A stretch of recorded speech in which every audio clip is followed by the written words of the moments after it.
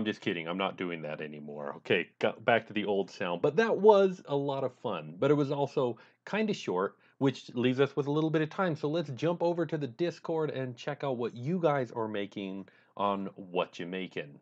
Now, the Discord channel has blown up. The What You Making channel is going crazy since I did one of these last time, which is super exciting, but it does mean I'm going to kind of skip around.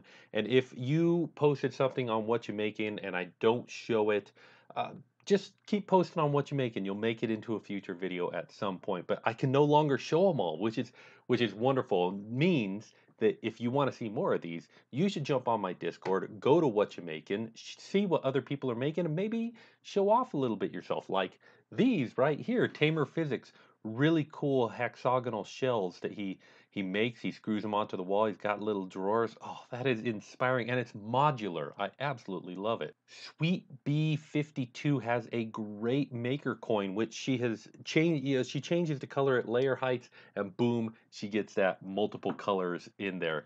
And Sweet Bee also made a vase mode that, again, she changed colors as she go on, and it reminded me of my 3D printed tie project because, yeah, I also had to like keep track of where I was changing layers and stuff like that. So good job, Sweet Bee 52.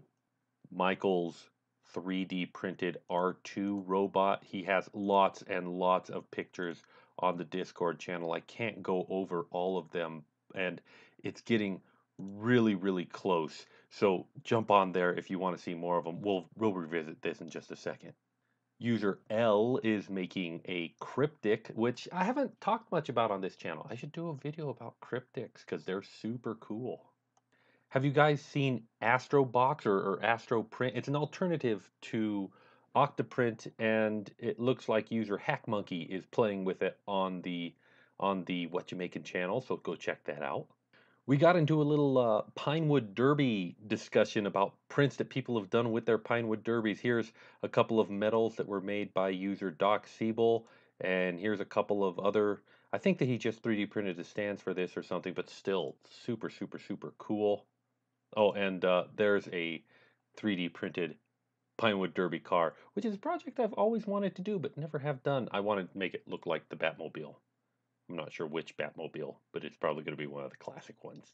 Oh, I guess Michael M, the guy who's making the R2D2, he already did the Batmobile. I don't care. I'm gonna do it to myself. Blue Dust has a Xenomorph, pretty cool.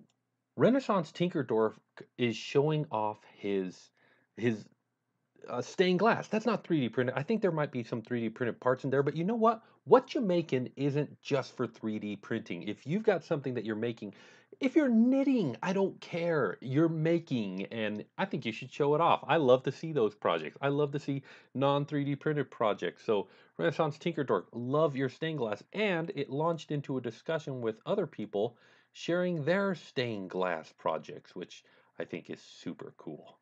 There's another stained glass. I think that's Renaissance Tinkerdork again. Have you ever thought, I love Pop Tarts, but they have too much crust around the edge?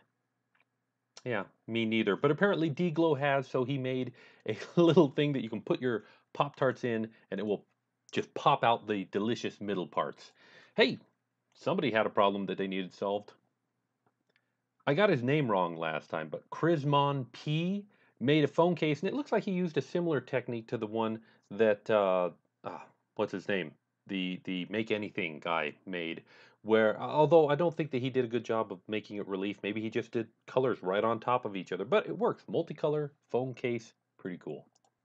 Norda Caron has a pretty cool little organizer for his brand new Adventure 3 3D printer from Flashforge. So that's pretty cool. He just got one and he made this organizer, which is interesting because that was one of the first prints that I did for my first 3D printer. So pretty cool. You know, I'm not normally going to showcase my projects, but I am starting to work with electronics and Arduinos. And although this wasn't an Arduino, this was simply wiring two things up in parallel. But yeah, I'm starting to play with electronics and breadboards. And would you guys like to see more of that in future videos? Because you're probably going to get to see more of that in future videos. Blue Dust is printing the low poly dinos, and I'm impressed. I love it. D-Glow got himself a dual color mixing, which I kind of said in my last video that there are no color mixing 3D printers. I was wrong. There are dual color mixing. I was thinking like quad, but yeah, there are dual ones out there that actually work. Look at this beautiful blend that he got from black to gold pearlescent PLA. That's absolutely gorgeous. Some more of that R2D2 effect. Let's see if this will come through on the video right there. Oh, you probably can't hear it. Oh, let's see. Let's turn on the sound. There you go. How cool is this thing? It's super neat, man. So yeah, you should go check out the What You Making channel. Let me turn that off. You should go check out the What You Making channel and see and show off what you're making or check out what other people making. It's been just amazing, guys. Thank you so much for making my Discord channel a success. And I will see you there in the future. Thank you very much for watching. Hey, if I mentioned anything in this video, you'll find a link to it in the cards, and you should check that out. Did you know that I'm social? I've got links to all the socials, and you should stop by and say hi. I really kind of enjoy it when that happens. Big thanks go out to my direct backers, and if you want to know more about how you can become that, there'll be a link right here that you can check out. And as always, I want to remind you, safety first, because I care about you, and I'll see you next time. Oh, that's interesting. Classic one there.